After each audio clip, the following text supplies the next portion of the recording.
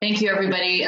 It's nice to be here. I'm very honored to be presenting and introducing you to the Organized Crime Index as one of the cornerstone projects of the ENACT program. I just wanted to give you a brief overview of some information on the ENACT program.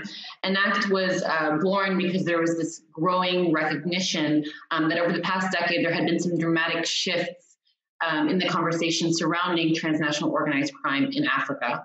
Overall, the continent has enjoyed increasing stability and rising economic growth, but it's that these very circumstances that have also unfortunately cross-border criminal activity, and that these trends pose challenges not only to the African continent, but to the surrounding regions as well. And so with that in mind, as a step towards developing more long-term effective responses, the ENACT program has two overall aims. The first one is to build the knowledge and offer evidence-based analysis of transnational organized crime in Africa, which we hope will in turn inform policy and enhance cooperation at the regional and continental levels. And second, to build the skills and capacity among key African stakeholders like yourselves to better respond to transnational organized crime and mitigate its impact. And so based on these overarching goals, we've developed the Organized Crime Index as the first tool of its kind in providing a multidimensional assessment of the scope and scale of organized crime and the capacity of countries to respond effectively. Next slide, thank you. So the first question we should ask ourselves is, why should we measure organized crime? Well, in measuring it, we're taking the first steps to combating it. So you see here on the slide, the purpose of the index is really to provide constructive guidance to policymakers and regional bodies so that they can prioritize their interventions based on a multifaceted assessment of where their strengths and vulnerabilities lie. We also hope to catalyze attention to the growing threat of organized crime on the continent and also guide responses to organized crime that are, and this is key, not solely criminal justice or security driven, but really approach the phenomenon through a socioeconomic perspective.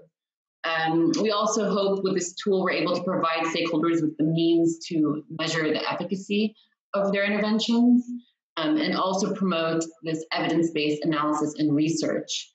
And finally, we hope that the index will provide insight into trends nationally and continentally, and hopefully with future iterations of the tool, offer a predictive function of organized crime environments. Now, having said all of that, this is an index, so we should take it with a grain of salt. Numbers and scores will only get you so far. So what we really want to do is frame this index as a tool, as a way to serve as a conversation starter and really form the basis and supplement to further research. Next slide, please. So let's look at the overall structure of this index. All 54 countries on the African continent are assigned 2 scores. You'll see here on top, first, the countries are led by their criminality score, which is comprised of 2 components. We have criminal actors and criminal markets.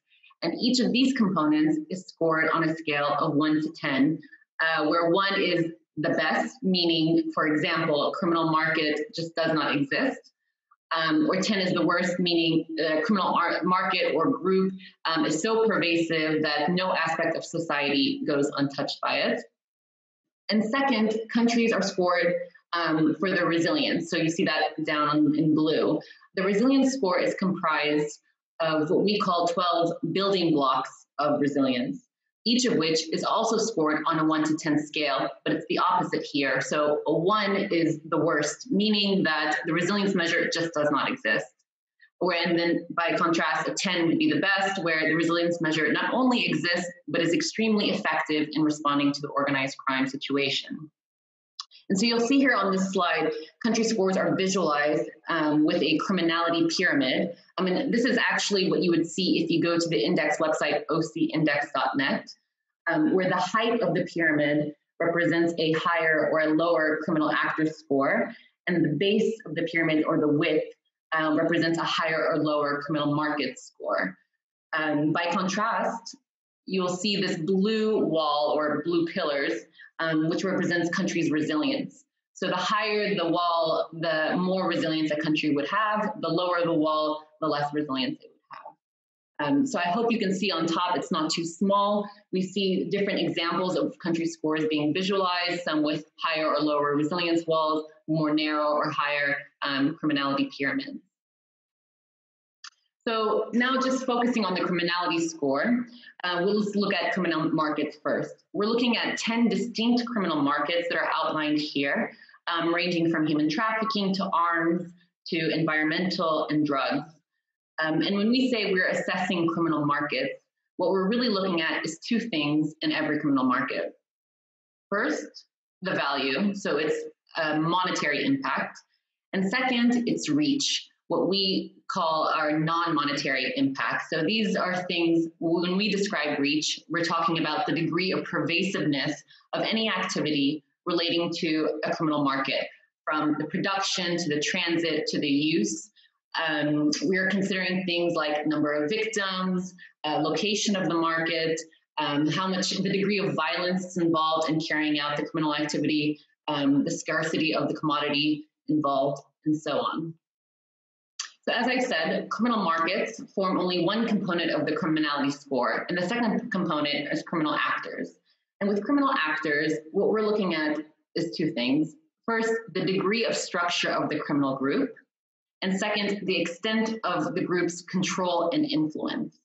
And so what we've done with this index is come up with 4 general criminal actor typologies, recognizing, of course, that not all criminal actors will fall neatly into one category or another. So first grouping we have is the mafia-style groups. These are groups with known names. They may have defined leadership. They're more likely control territory and employ violence in carrying out their activities. The second group we have are criminal networks. The criminal networks are more loosely based networks of criminal associates engaging in illicit activities. Thirdly, we have state-embedded actors, and these are criminal actors that are embedded in and working from within the state apparatus. And finally, we have these foreign criminal actors. These are state or non-state criminal actors operating outside of their home countries.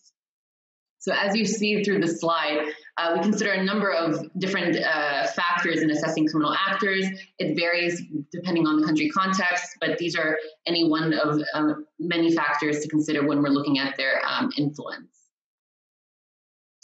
So I've just gone over the different parts of a country's criminality score. And as I said, the countries also assign a resilience score. And the resilience score is comprised of 12 indicators, 12 building blocks that you see are listed here. And for the index, the country's resilience capacity and effectiveness they're really evaluated to assess the level at which states have established the appropriate frameworks to address organized crime in their country. So for example, we would not give a lower score to country A for not having wildlife trafficking legislation if wildlife crimes do not exist in that country. So when we say we're looking at resilience, we're really asking ourselves 2 questions. First, does the country have a resilience measure in place? And second, how effective in the implementation of that resilience measure to combat organized crime in that country? So I've given you just a brief overview of the structure of the index. I would like to switch to giving you a summary of the methodology. So you see, starting from top, the scoring process, we started out with a team of research assistants that carried out an extensive literature review, drawing on information and data from data sets where available to create a country profile. And the country profiles outline the 3 components of markets, actors, and resilience. Now, once these country profiles are created, they are scored by internal experts, so experts from the ENACT consortium. And these experts do 3 things when looking at a profile. First, they'll score each component on a scale of 1 to 10. Second, they may add or detract information, but they have to justify the scores that they provide. And third, they need to assign a confidence level score, which essentially tells us how confident they are in the scores that they've assigned. And we do this mainly because it's impossible to find an expert who knows every aspect about a given country with 100% certainty. So confidence level scores are an internal way for us to identify areas that may need extra verification. So following these initial internal scores, we prepare profiles for external expert verification. And these external experts do essentially the same thing as internal experts. They look at a country profile, and this time with initial scores and justifications, and then will input their own scores, justifications, and confidence levels. Now, in parallel to these country experts that look at it externally, we also carry out thematic scoring. And with thematic scoring, really, so up until this point, experts consider a country in and of itself, by itself. What thematic scoring does is allow an expert in a specific criminal market to look at all countries in a given region for that one particular market. So of course, an index is a comparative tool. So thematic scoring allows us to see country scores in relation to one another. For example, country A might have a score of 8 for human smuggling, but when taking into account other countries, that score might go down to a 6 because it's compared to country B, which has a far more pervasive human smuggling market. So following these sort of parallel expert review streams, all expert input is consolidated and prepared for a final review by regional geographic experts. And these experts are not necessarily organized crime experts. They may come from a range of backgrounds like academia, economics, civil society, criminal justice. And their job is really to serve as the final review of all the scores, to make sure that they actually make sense realistically within a broader regional context. And so that's generally what it is. I will say a couple of points about the scoring process. Throughout this entire stage, all experts are anonymous to avoid bias and to the extent possible in the evaluations. And also all experts were given the same guidance documents that include guiding questions, any definitions involved, and scoring thresholds to make sure that there's consistency in the evaluation and scoring process.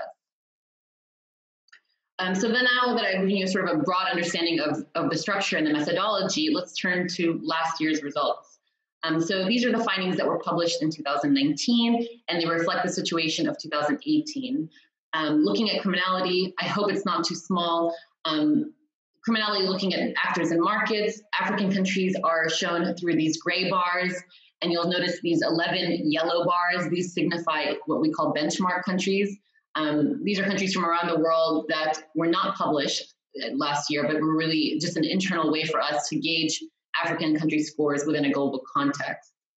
Now, an important note to make when you're interpreting criminality scores, countries with higher diversity in criminal markets will have higher scores compared to countries with maybe 1 or 2 extremely pervasive criminal markets.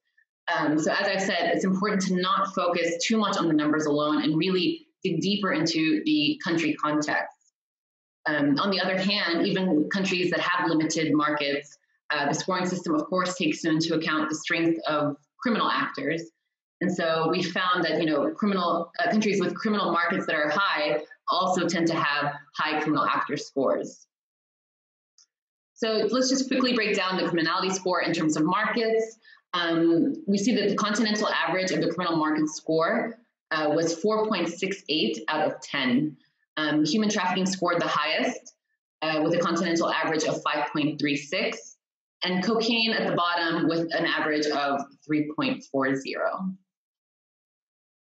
So here's another way to look at the scores. Through these scoring heat maps, the results of the index demonstrate that there's some clearly demarcated trafficking routes and patterns. For example, if you look at the drug markets, cannabis scored the highest continentally, and you see that here looking at all the darker shades across the entire continent. By contrast, countries along the eastern and southern coast of Africa, so Kenya, Tanzania, Mozambique, and South Africa, scored highest in heroin market, and in fact, this is where they're the most darkly shaded. On the other hand, you see human trafficking. Like I said, that criminal market was scored the highest continentally, and in fact, the entire continent is quite dark. Whereas flora and fauna, you see the darker shaded countries are those in the center of the continent where biodiversity is high. So turning to the actors portion of the criminality score, we found with the results that criminal actors are actually a bigger driver of criminality than criminal markets. And this is clearly seen in the numbers. So 74% of countries have higher criminal actor scores than criminal market scores. Of the 4 different actor types, state-embedded actors were the most prominent criminal actors across the continent.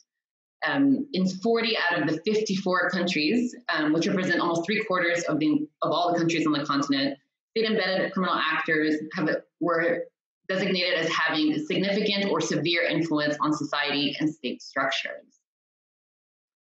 On the other end of the spectrum, we see mafia-style groups, which were by far the least prevalent criminal actor type in Africa, with a median score of just 2, and no fewer than 18 countries registering scores of 1. So I don't know if you can see in this, this little table here, you see 18 countries. It shows the numbers within each circle, how many countries were scored, depending on which pillar they're in.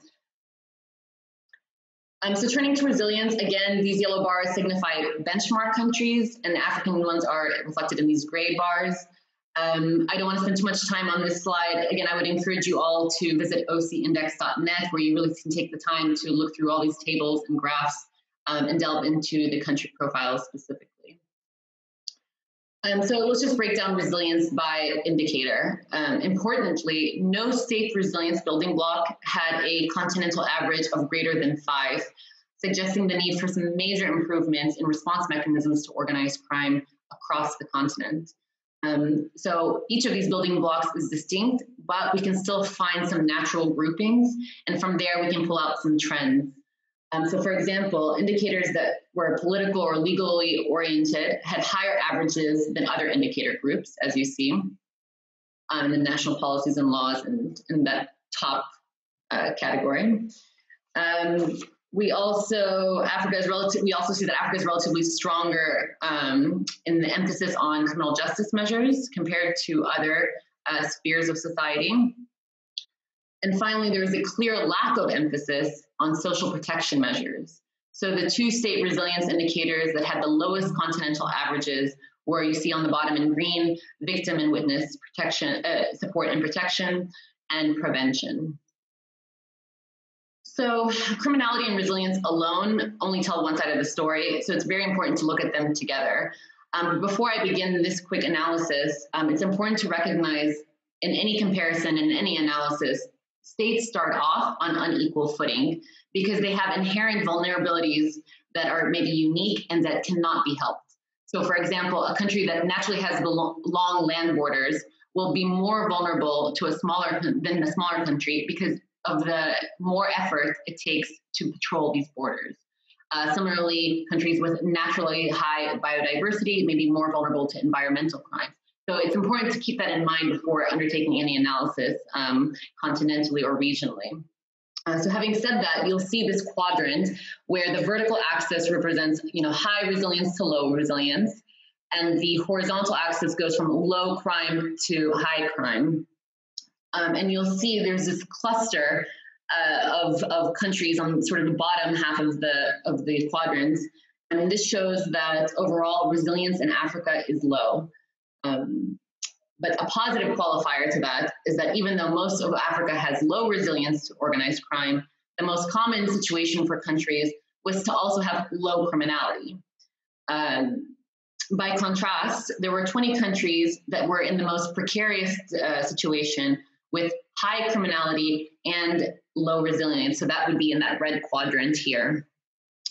11 countries were in the most desirable situation where they had low criminality and high resilience. And this you'll see in that small cluster in the green quadrant in the top. And finally, only 3 countries, Nigeria, Kenya, and South Africa, had high criminality, but also very high resilience. So it was sort of a counterintuitive situation.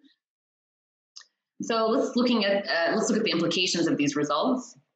So for those 3 countries that I mentioned, South Africa, Tanzania, and Nigeria, countries with high resilience and high criminality, it could be that it's counterintuitive, but it could be that without these resilience measures in place, the organized crime situation would have been far more severe.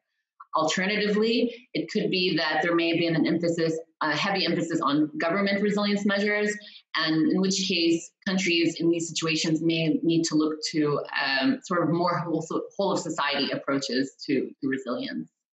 By contrast, this group of low resilience and high criminality, which unfortunately represents a large portion of the continent you see here in red, for these countries, we ask, what can they do?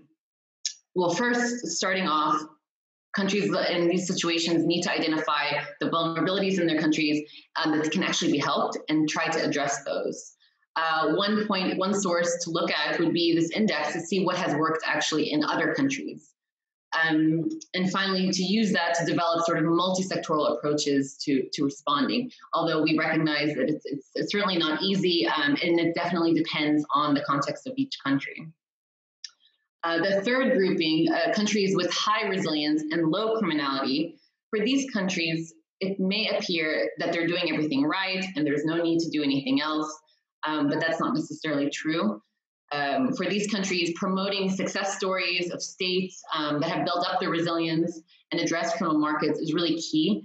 They can also work to expand through country cross-border and regional cooperation, and should also always be monitoring any changing dynamics regarding organized crime, because it's never a static phenomenon.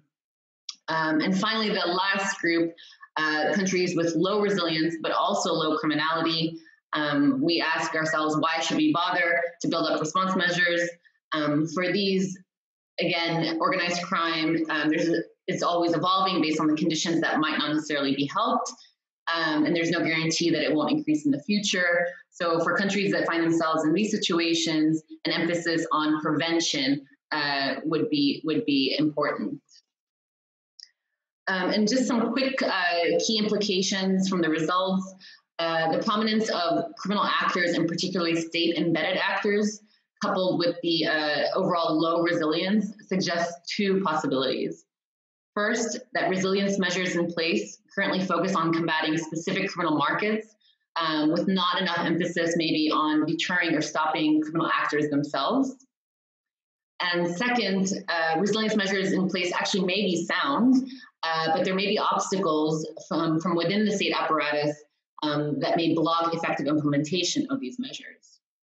And so in considering all of these different implications, of course, responses to organized crime needs to be tailored, but we found that there's three broad constants that apply to all countries. First, responses to organized crime need to be multi-sectoral.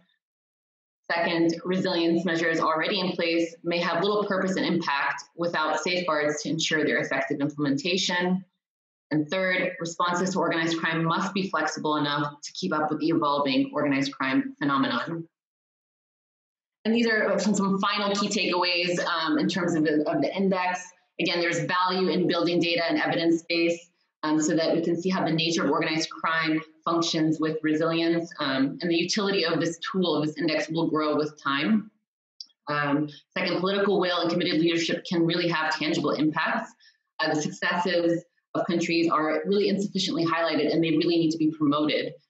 Thirdly, effective responses require a foundation of good governance and the rule of law. And finally, sources of resilience can come both from states and a diverse range of non-state actors, really taking that whole of society approach. And so I know I probably went over the time. I'll stop here just to say that we're currently actually working on the second iteration of the index. We're explaining it to have a global scope, but for Africa specifically, we'll have that added benefit of having done it last year. So we'll be able to see these evolving trends over the last couple of years. With that, thank you very much.